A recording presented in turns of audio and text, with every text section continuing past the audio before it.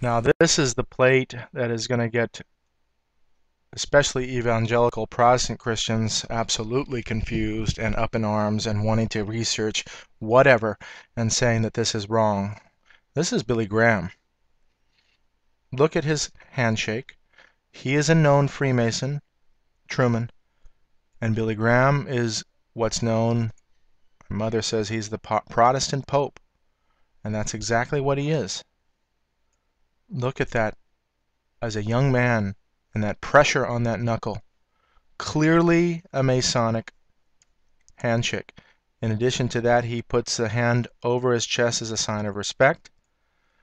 You can read about this in The Deadly Deception. They actually had to take Billy Graham's name out of this in order for this to get published.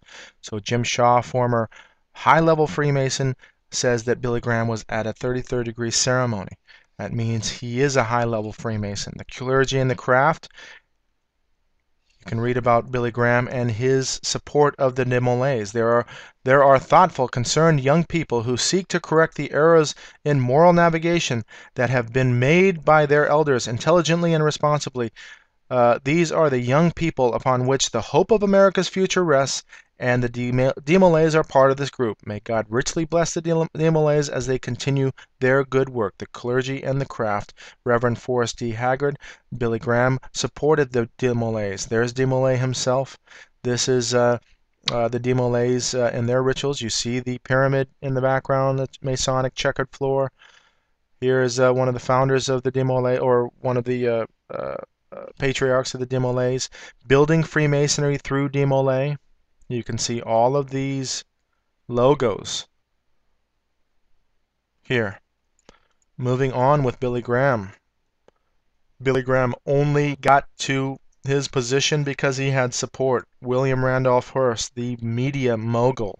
If you've ever been to that Hearst Castle, it is fantastic as far as the opulence and money that it took to build that Hearst Castle. There's also a lot of occult symbology there and all of the ancient mystery religion embedded into that architecture.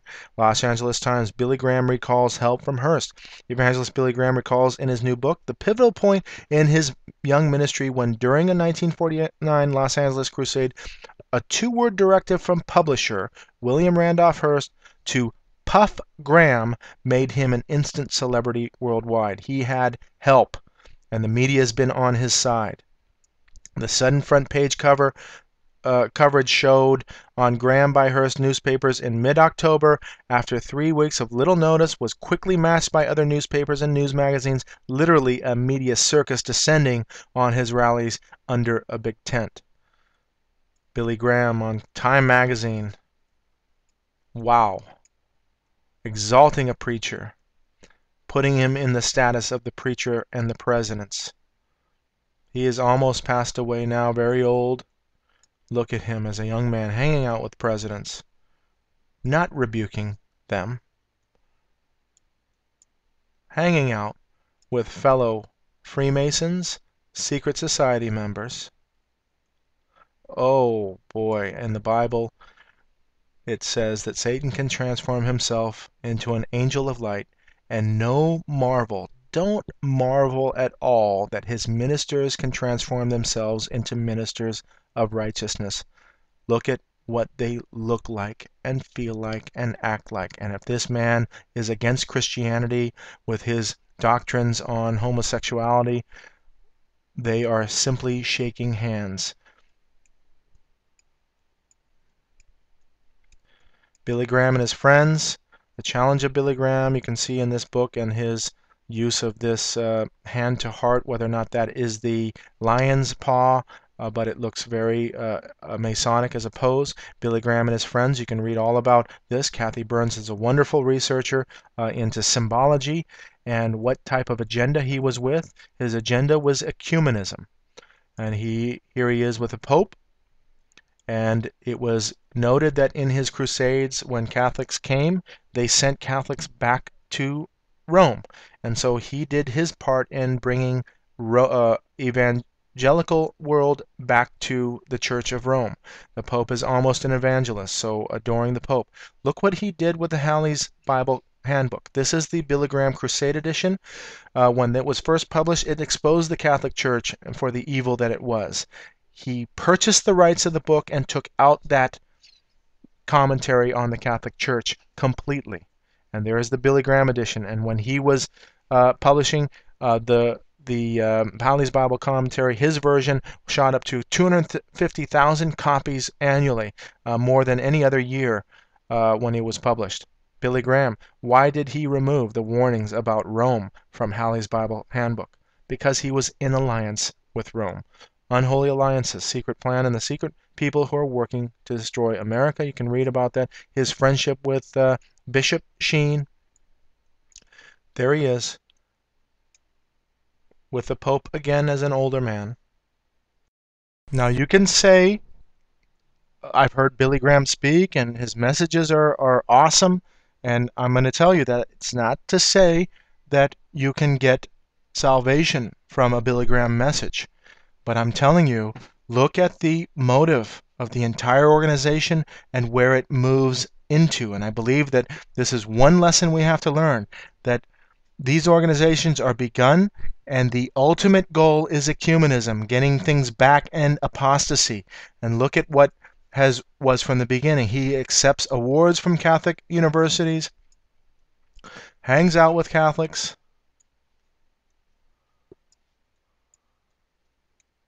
accepts the Templeton Award, the Templeton Prize. It just so happens that another person that we know of, the Dalai Lama, accepted the Templeton Prize as well. Look at the intermingling of faiths going on. This only leads down this type of path. Monks now praying in the Vatican or meditating in the Vatican. There's a difference between prayer and meditation. Billy Graham and Paul and Jan Crouch. That's a very peculiar handshake there, and I'm not saying that it is, but very peculiar going on. Please understand, does this look like Christianity to you? It's a joke. And this is a double-tiered effect on intelligence and how they operate. They make you turn away from Christianity because this is what you see on television. They want you away from Christianity. And then they want those Christians that are completely ignorant to follow this. It's a double-tiered effect. Here's Paul Crouch now shaking hands with the Pope, the adoration of this man in Rome. Billy Graham and Dr. Schuller. I believe Schuller is a, I think it's an Oral Roberts graduate. I'm not sure if that's true. I do know that Norman Vincent Peale was involved with Robert Schuller and got him started, and he's a known Freemason. Look at this hand sign that he does. It's very similar to the Freemason Jesse Jackson's hand sign. Look at this. It looks like a down triangle. Here it is again on a magazine. But Gorbachev coming, whether or not that is the handshake or not, I'm just saying that they're intermingling everything. Now, here is Kenneth Copeland. This is Oral Roberts and his son. Look at what they do. Look at their university, Oral Roberts University, and this down-pointing triangle representing Earth and man, or whatever you want to call it, but the occult symbology going on. Look at the architecture. Look at these hands praying, but look at Kenneth Copeland and his ministries. You have the square and the compass. Just to show you that this university has produced also Joel Osteen, Oral Roberts University. The apostasy going on. Does God want you to be rich? This prosperity gospel. Look how many people have their ears itched and tickled by this man who accepts everyone, including Mormons, and saying that they are Christian. No judgment, nothing. He's not preaching the whole word. Jesus warned us specifically. This man is not about warning at all. Moving on. Jerry Falwell, the leader of the moral majority, this idea that the right-wing Republican Christian has a moral responsibility to vote this country, and look at what he's done to divide us completely on politics.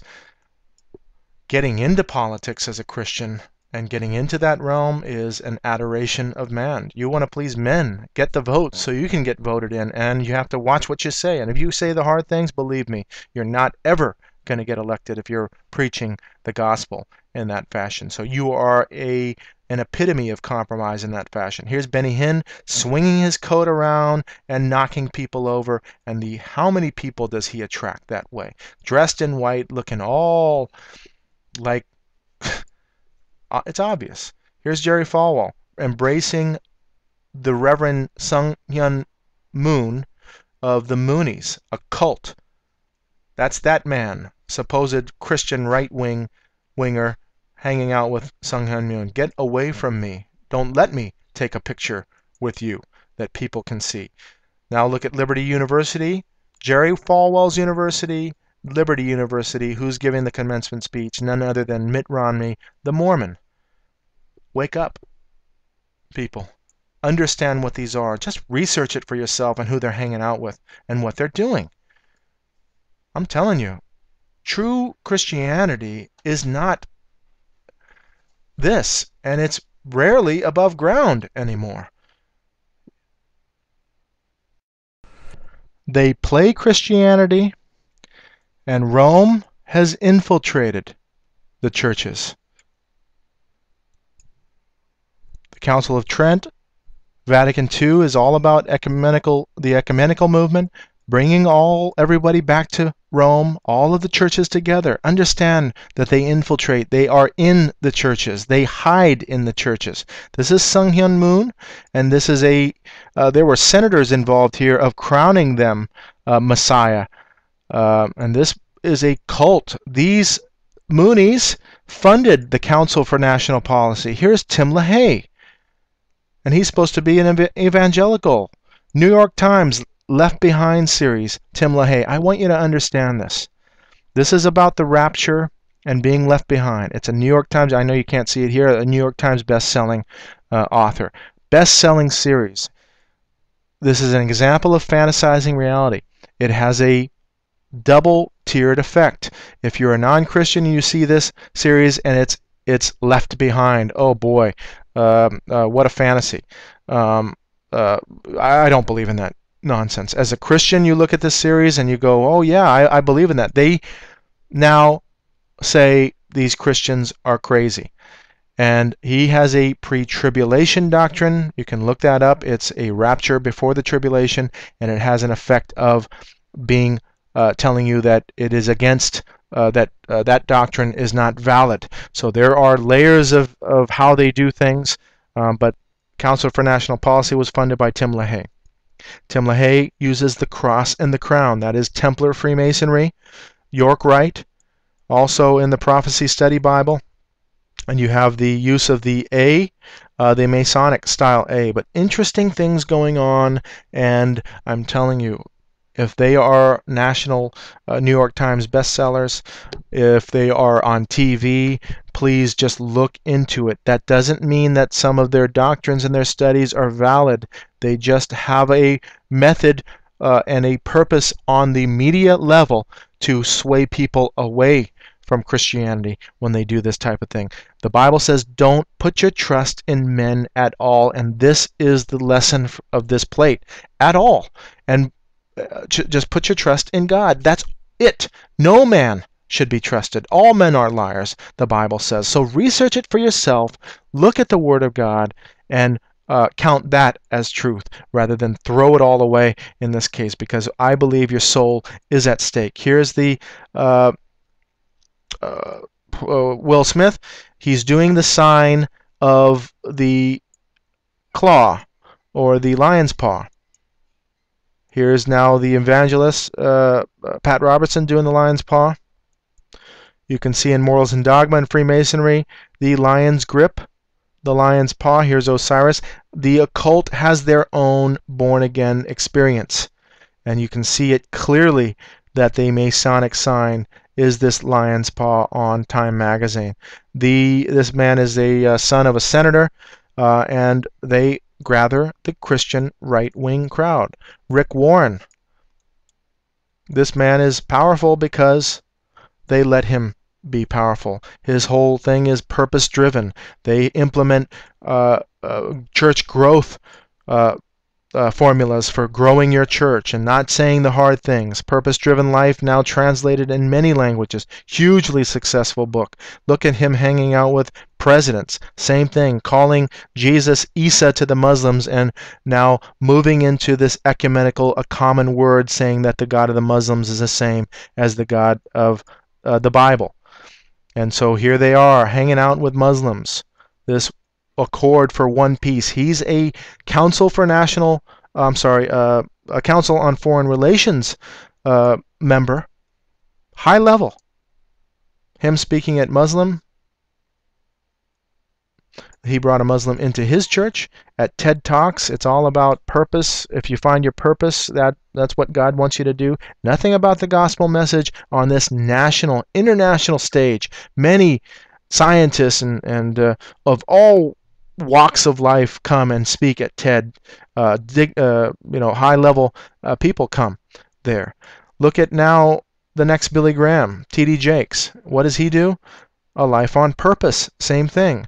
If you can find your passion, that's your purpose. And hanging out with the New Ager Oprah, having a good time, and look at the Life Class Tour. Tony Robbins, Deepak Chopra, all religions here. He's not talking about Jesus. He even calls Jesus the product. Merchandising Jesus. Let's wake up. 30,000 people in his church. This man here, his influence is huge in the evangelical world. Understand what's going on and get wise to it.